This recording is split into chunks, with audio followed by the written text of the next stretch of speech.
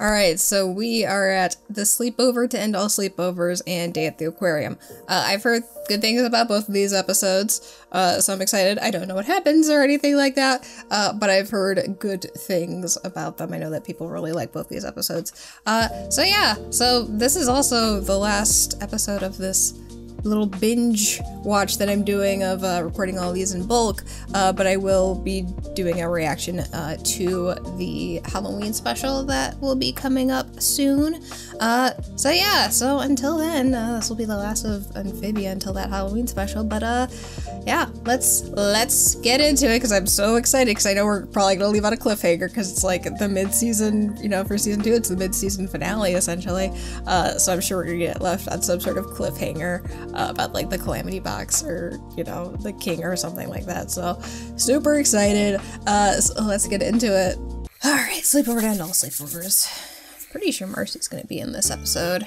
Roleplay. Have arrived So for your Dungeons and Dragons shirt. If anyone needs me, I'll be in the kitchen drinking juice. Sure, juice. It's the perfect way to spend the night before we hear from the king. Oh god, I'm so nervous now. Oh god. Better make it a good one. These will be formative memories. Oh jeez. Who says there has to be just one queen? Everyone. That's sort of how the whole system works, Anne. Pillow fight smoothies and tearing up the dance floor. Wow. And listen up, because this Got I a whole won't song. repeat. Never ever go to sleep. No, you should go to sleep. Oh, wow. Oh, goodness. That armor is still so cool, though. Why? What has she ever done to you? Some castle rooms are off limits, namely the basement. I'm sure we're gonna go check those out later. What? Those are like family portraits with probably like a ton. Oh my goodness. Oh god. You know, I'm an adult and I'm getting old when I'm just like, no, none of this is acceptable. That early? But I'm so tired. Go to sleep. No, you gotta. Sasha's not there anymore. And Sasha's not a good friend. So don't follow her rules. Forever. Gosh. Well, I'm sold. Let's do this.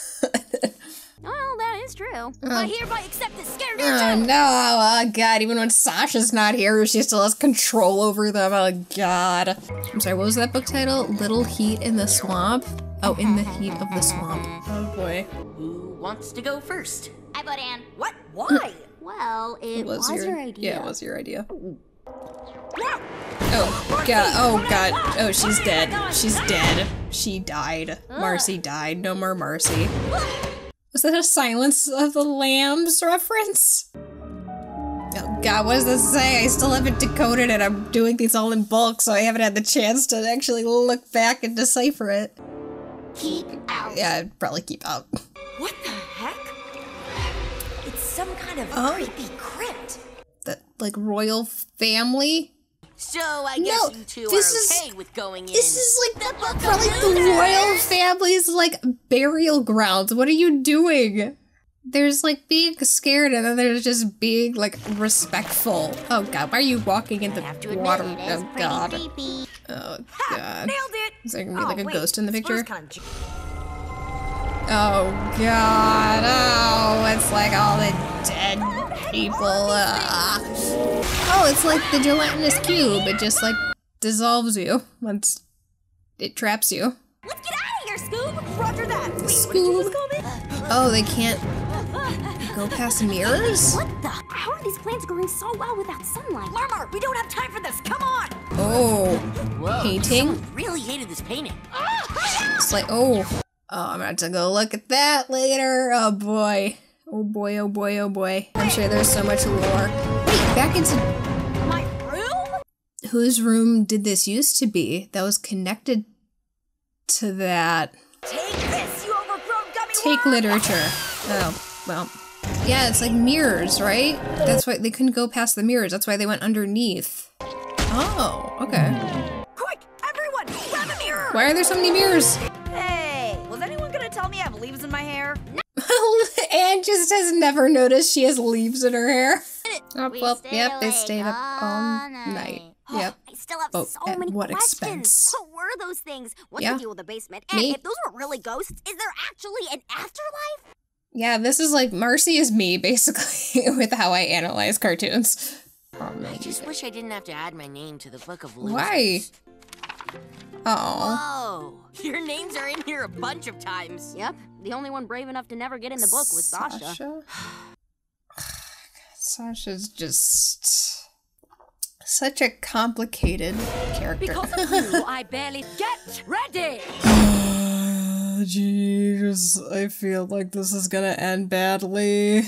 So badly. Oh no. Mirror! Mirror!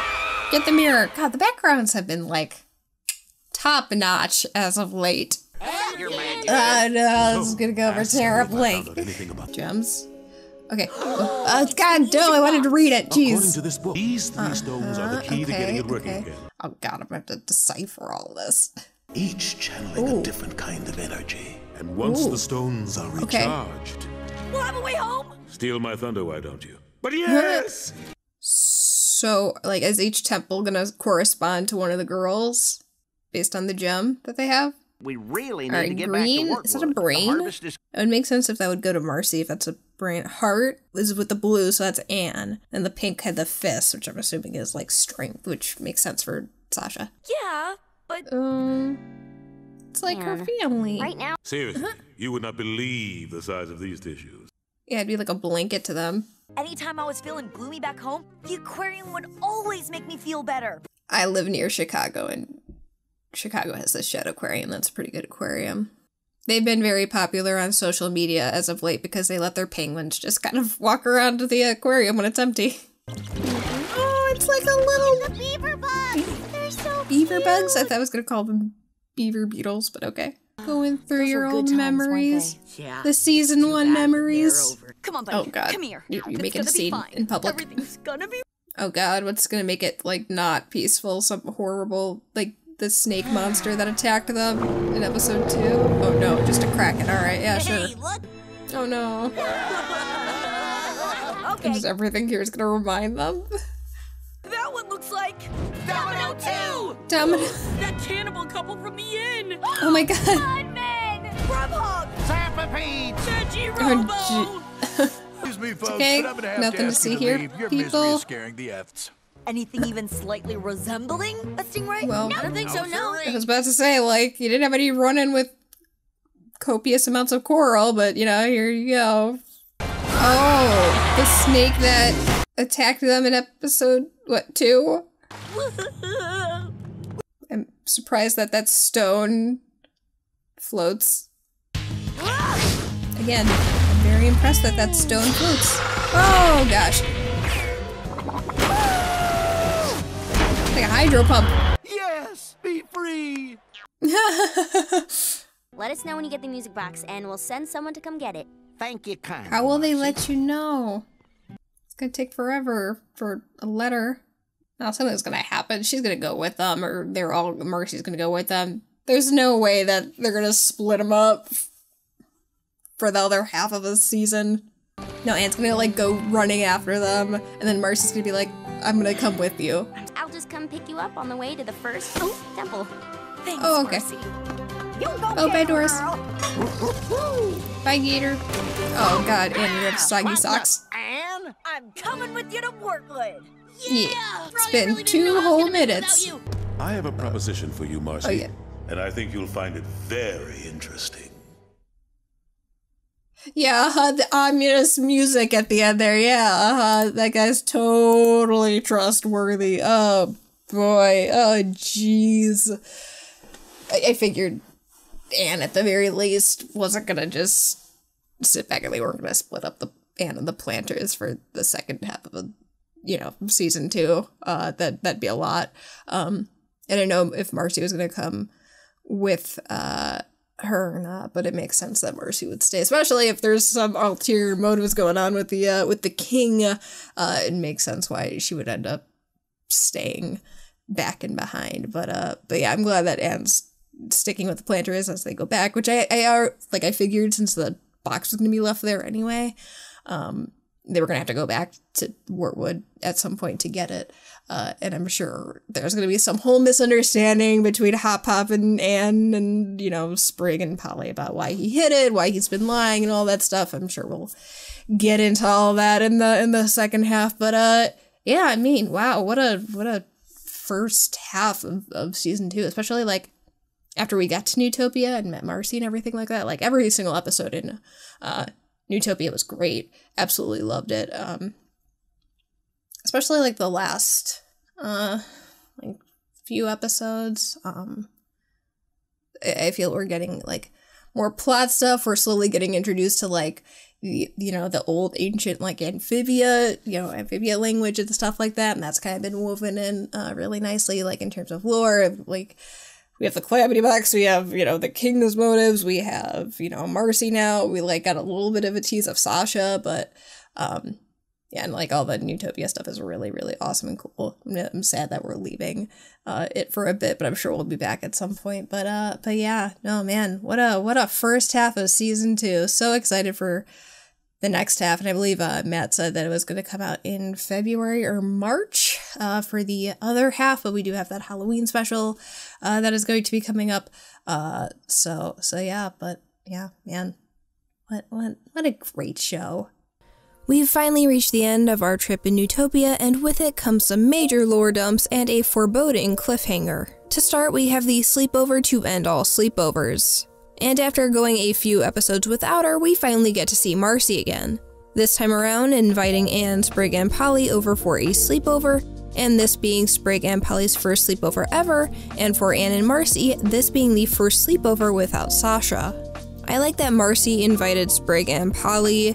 This could have easily been an Anne and Marcy episode, but it shows Marcy's kind-hearted nature, and also how Sprig and Marcy's friendship specifically has improved since Sprig's initially cold demeanor towards her. Once the sleepover kicks off, the gang all agree that no one will fall asleep, since that was the rule that Sasha had back in the human world. And this will be a reoccurring theme throughout the episode of Sasha, despite not being there, still having control over Anne and Marcy. We saw with Anne, especially in Reunion, how Sasha could really be a bad friend in ordering her around and manipulating her. So I don't think it's too far out of the question that she behaves similarly towards Marcy. And the fact that both Anne and Marcy are in agreement with staying awake all night, it reinforces that thought. So in order to stay up all night, the group goes around the castle causing various shenanigans. And this also shows that Marcy does have a mischievous side. I think between Sasha and Anne, Marcy is the more reserved of the group, but she'll still pull some pranks or cause a bit of trouble. This also makes Marcy going along with stealing the Calamity Box more in character. But man, Lady Olivia needs a break from all these kids, and thankfully she does get at least a little bit of a break because the gang goes down to the basement. As part of a dare, which was a tradition with Anne, Sasha, and Marcy's sleepovers, the group challenges each other to explore the basement without getting scared, or else they have to put their names down in the Book of Losers, another tradition amongst the girls. And again, this shows Sasha's hold over Anne and Marcy even though she isn't there. An interesting thing to point out is that the map of the castle that Anne looks at has the basement section torn off. Now this tells me that they haven't bothered to update the castle map since the basement has been closed off. And chances are the king offered Marcy this room and it was already furnished, which also opens up the question of who this room belonged to before, especially later in this episode when we see the group escape from the basement. So the basement section map was likely torn off after Marcy arrived to keep it a secret from her. But the gang heads down to the basement and finds that the hallways are lined with mirrors, which according to Marcy could be used to ward off or summon malevolent spirits, so I'm sure this definitely won't come into play later. But continuing on, the gang arrives at a door. And I want to thank @Teriyaki Demon and Gabs Dino for sending me the deciphered symbols and messages. I knew since I was behind everyone else on Amphibia, someone likely beat me to the codes, so before I poured hours of time into deciphering, I figured I'd ask Twitter first, so thank you for saving me the time. The door says, "Shadowfish within," and the sign says, "Keep out." The gang presses onward and find that the door leads to a crypt, and based on the sizes of the coffins, they are closer in size to Andrias rather than Anne or Marcy. So these are likely other members of the royal family. They also discovered that there are ghost-like creatures, probably the shadowfish that were mentioned on the door.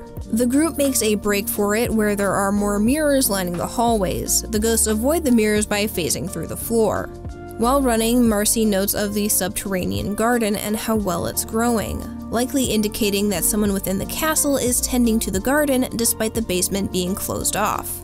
After passing through the garden, Sprig then knows how odd it is that there is a torn picture. Now I'll probably make a separate video on the topic, but those in the picture are of a frog, newt, and toad. This could perhaps be a younger King Andrias. The other two characters are ones we have yet to meet. The toad appears to have horns, so it's not Captain Grime, but the frog is interesting. They appear to be female with pink skin and strawberry blondish hair. Based on the skin color and hair color, this is actually pretty close to Sprig. So this could be Sprig's mother or possibly an ancestor. We don't know when this picture was painted, but it could be from hundreds of years ago since we know that Andrias has been ruling for 1000. But this is definitely a fun and interesting plot thread to place in the middle of the episode. They continue through the passage and discover it leads to Marcy's room, again bringing up the question of who this room belonged to before and why it's connected to the basement. The ghosts are able to get into the bedroom because, you know, they're ghosts. But the gang is able to discover that the mirrors turn the creatures physical. We also have a really nice joke here of Anne not realizing she had leaves in her hair literally the whole time. I always like jokes about character design. But the group is able to defeat the creatures and also stay up the whole night. However, all of them acknowledge that they were scared and put their name down in the Book of Losers. It's also revealed that Sasha never had to write her name down, which really just adds to the whole idea that Sasha likes feeling superior and in charge by daring Marcy and Anne, probably with the knowledge that they'll fail and having them write down their names in the book. But despite all of this, Anne still wants to find Sasha to get her home, but also to make things right between the two. Which is nice to see that despite everything that has happened between the two of them, Anne still wants to fix things. But this leads us directly into our next episode where Anne, Marcy, and the Planters have a meeting with the king about the Calamity Box. The symbols on the pages translate to wit, heart, and strength. These also correspond to Marcy, Anne, and Sasha, respectively. The other parts of the pages are not legible enough to decipher, but the next page says stars, and the passage reads this: 3 stars burning bright come from beyond to expel the night. Should they fight or embrace the fall, their choice will determine all. And thank you again to Teriyaki Demon for helping me here. Similar to the torn picture from the previous episode, I'll probably do a video on this topic specifically, but this message indicates that Anne, Marcy, and Sasha will have to come together and make a decision to either fight or embrace a force that may bring about the destruction of Amphibia. There's the background in the opening that shows 3 figures who bear a resemblance to Anne, Marcy, and Sasha, fighting a giant frog or toad, so this is probably the night that is being referred to in the passage. Andrias reveals that his ancestors used the box as a way to travel to other worlds, but in order for the girls to travel back to theirs, they have to recharge the gems, each being connected to a temple in Amphibia, the location of only the first being known. Which is kind of weird considering that the last one is a volcano and there's literally a huge giant volcano in the end credits. But you can actually see all of the temples in the end credits, so this here will be our first stop. Now Anne wants to go back to Wartwood with the Planters to get the box, but Marcy, knowing it's more logical, asks Anne to stay in Newtopia. So Anne and the Planters aim to spend a day together for what could be the last time they see each other. They opt to go to the aquarium, but literally everything there reminds them of previous adventures and experiences they have had together, which doesn't make the prospect of saying goodbye any easier. They eventually go to the Stingray show, which is going well at first until a water snake is also introduced. And Hop Hop finally finds out that Sprig and Anne snuck out all the way back from episode 2. I just like moments like this where they keep continuity and connect episodes to each other. The Planters are able to save Sprig and fend off the Stingrays, and honestly I agree with Hop Hop in saying that the trip to the aquarium was very fitting for the Planter family. We see Anne and the Planters say their goodbyes, but Marcy, seeing how upset Anne is, suggests that Anne go back with them to get the box, and Marcy will pick Anne up on the way to the first temple. Even though Marcy is the logical one, she is still kind-hearted and will put logic and reason aside to make Anne happy. Anne then races through Newtopia to catch up to the Planters and passes some familiar and friendly faces along the way, which is nice to see. and Anne is able to meet up with the planters outside of the gates and tag along for the journey back. But we can't end on a happy note, we gotta end this episode with some suspense. We see Marcy still in the same spot, but King Andrias joins her, offering her a proposition. So we'll see what that proposition is in the second half of Season 2. Especially now with Matt Brawley revealing the remaining episode titles, the second half of Season 2 will really be focusing more on these plot threads that have been set. But overall, I really enjoyed both of these episodes, probably my favorites along with Toadcatcher, Marcy at the Gates, and Hopping Mall. I love the more fun-filled episodes, but getting 2 episodes that have some lore, backstory, and plot is always exciting. I know the Halloween special is up next, but when Season 2 resumes sometime in February or March, I am eagerly looking forward to see what adventures Anne and the Planters have going forward. Thank you so much for watching, I hope you have a fantastic day, and until next time guys, take care.